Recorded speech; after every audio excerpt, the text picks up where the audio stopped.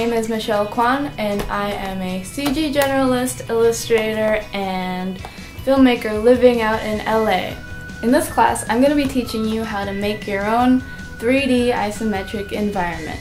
The difference between perspective and isometric is that perspective has vanishing points. Everything in real life has vanishing points, where the lines follow the points along the space. Isometric is a much flatter look, but it still has dimension. This cube is perfect and the lines are usually parallel and consistent throughout the edges. It gives you a really clean look. Since it's all about simplicity, feel free to keep your environment as simple as you want.